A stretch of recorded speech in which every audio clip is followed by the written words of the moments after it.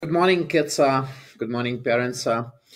Now, in this lesson, we'll study Latvian Gambit and Elephant Gambit. So I'm just going to introduce you to those two. They are actually very interesting. So you can try them on the chess tournaments. So let's see. Pawn goes to e4 and pawn goes to e5, knight f3. And now Latvian Gambit is f5 and Elephant Gambit is d5, right?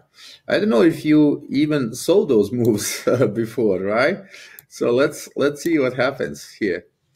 Now, pawn to f5, very sharp move, right? It's clearly attacking the pawn on e4.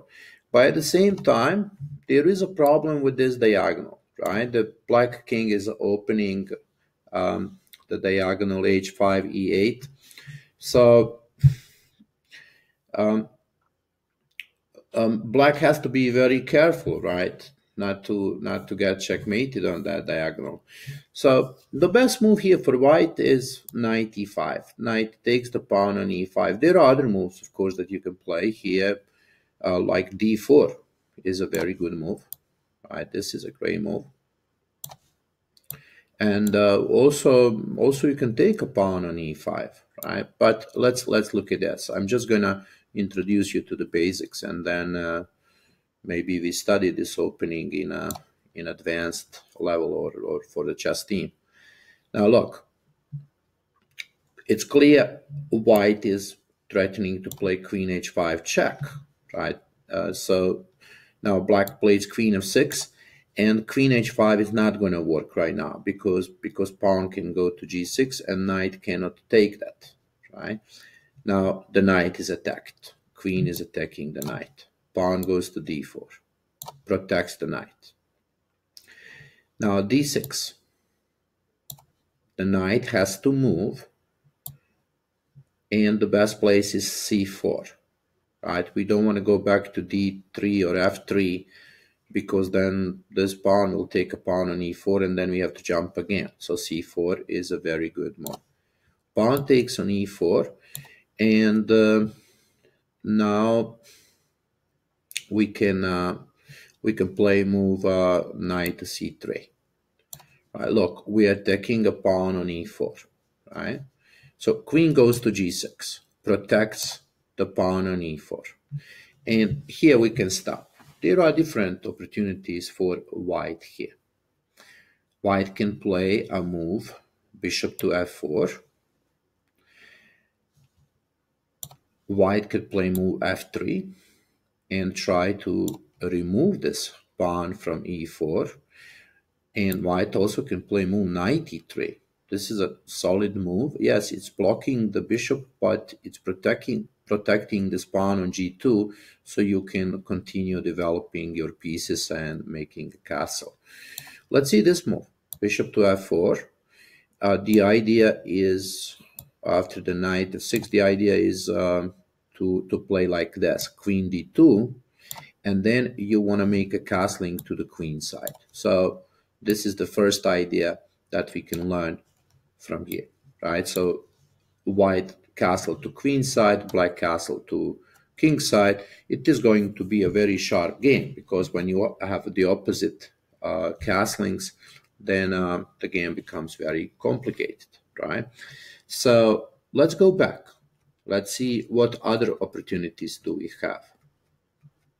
Instead of playing bishop f4, we could play a move like f3, right? We wanna capture this pawn on e4. Now let's say pawn takes on f3, queen takes.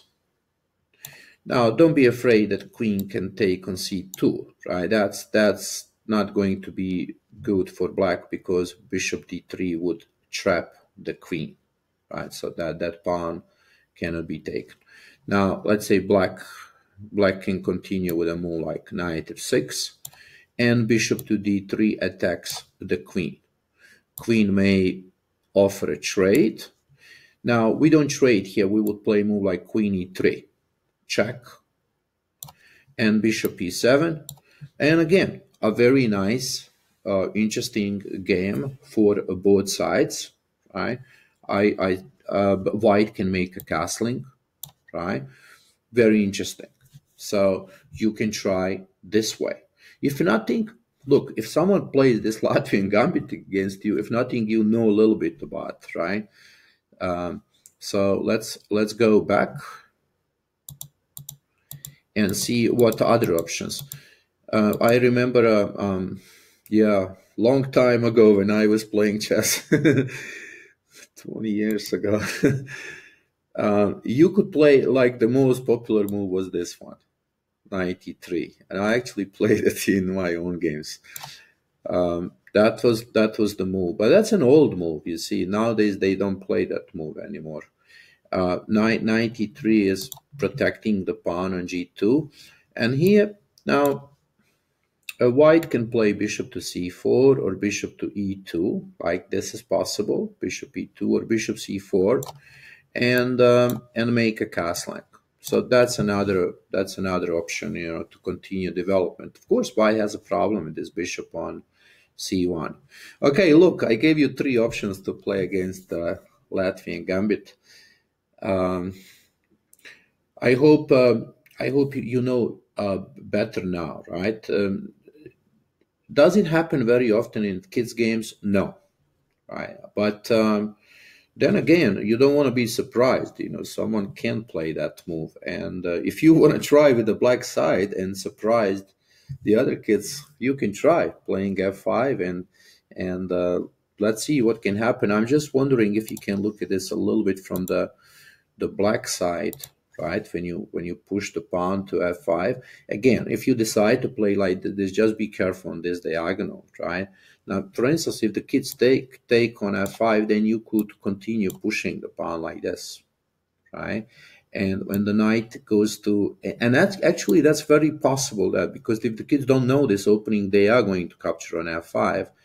And now just be careful that you stop this move. This is the biggest danger. So you have to play knight f6, stop that, and now from here you can continue playing like pawn to d6, pawn to d5, capture this pawn on f5, and the game should be solid, right? So you can try. Let's see what happens. If you try this Latvian Gambit and you win the game, call me, okay? Okay, kids, bye. Oh no, I forgot about Elephant Gambit. Sorry. Let's go back to Elephant Gambit. Wait. Okay, this is the Elephant Gambit. Pawn to d5. Now we have to learn that from the white side, and then we'll look from the black as well. Okay, this is a sharp opening too. Black is pushing this pawn in the center. Now, the best way to do this is to take the pawn on d5.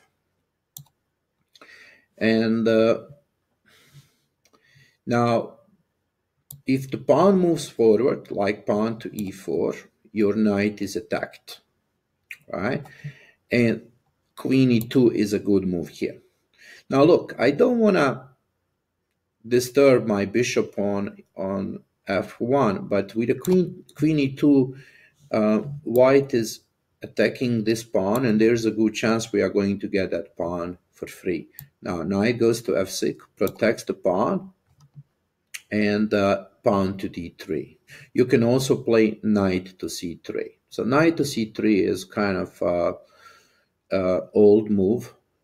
Pawn to d3, a new move that it seems so. This idea that I'm going to show you right now wins the pawn. So let's say queen takes on d5, and look at this move. Not knight c3 because there's a bishop b4 pinning and then taking your knight, but this move knight d2. So this is something that you could, if you can remember, right? Because now you are threatening to take on e4, right? So that's what we want to do. And if the black continues playing, let's say, knight e6 or any other move like bishop e7, and you just take on e4, right? So look, you take with a pawn, right? And white is a pawn up, and it has a better game here, right? So queen can move to h5 or maybe queen a5. So, but this is there's one other idea that I wanted to show you here. See, because you have this problem with the bishop, you cannot develop the bishop, right? But there is a cool move, queen b5, that can help you develop this bishop. So you are offering a trade, right, this way, and then you want to develop the bishop. So if the black trades, then you are pawn up, right? This is a very cool idea, queen b5. I like this move, right? So if the black stops that, black probably has to stop that by playing bishop to c5, right? Because it cannot allow. But then you could continue with this move, pawn to e5, right? And you are interrupting this coordination between the queen and the bishop, and it's quite solid for white, right? So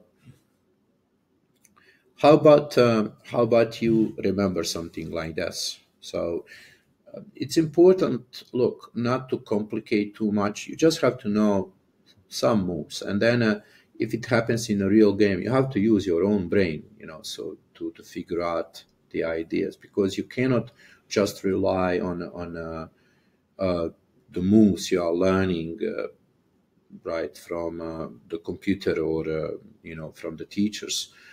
It's important to have some ideas, and if you remember, look, if you remember just this, like for instance here, you just remember this move, queen e2, and then d3, right?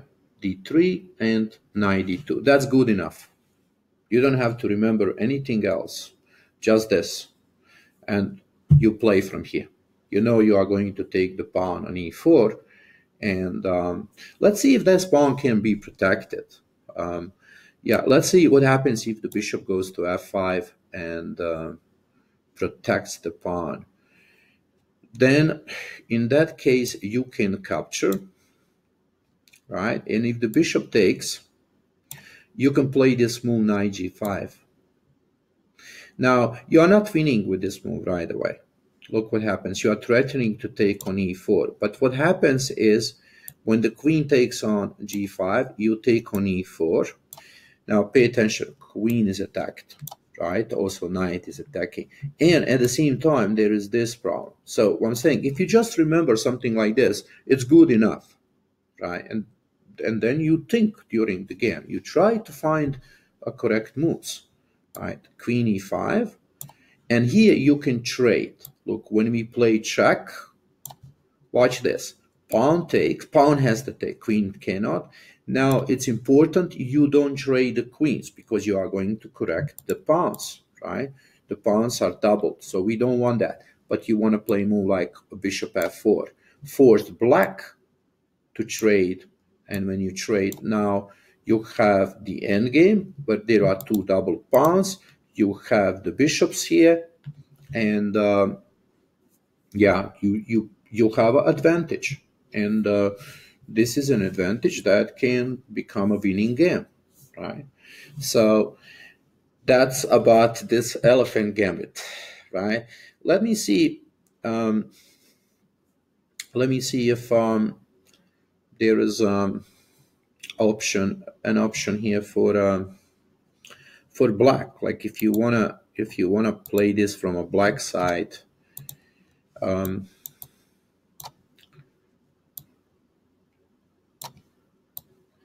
d5, right? So if pawn takes pawn, yeah, I mean maybe e4 is the best move, but perhaps the other option, if you would want to try this with a black, maybe taking on d5, right? And knight c3, and then I guess you could move to a5. and you get some kind of opening like Scandinavian defense, right? Now, if you don't know what the Scandinavian defense, we'll study that later. But maybe this is an option if you want to try and play, then continue playing here. Anyway, this is a Latvian Gambit and an Elephant Gambit. How do you practice this? You could play with your chess teachers, ask them to play a game. You take a chess clock, couple of minutes, let's say 10, 15 minutes, and you practice the opening, right? Whenever you learn the new opening, you have to practice that, because otherwise you cannot remember it. It's so easy to forget the openings, you know, you have to play them over and over. Now, one important advice. I know you are very excited about those openings, right? You want to learn now all of them, right? But that's impossible, right? What you need to do is you have to take one opening at a time and play that. Play, you know, for a couple of tournaments, and then you, if you want to learn another opening, you switch and play another opening. Okay, kids, see you in our next lesson. Bye bye.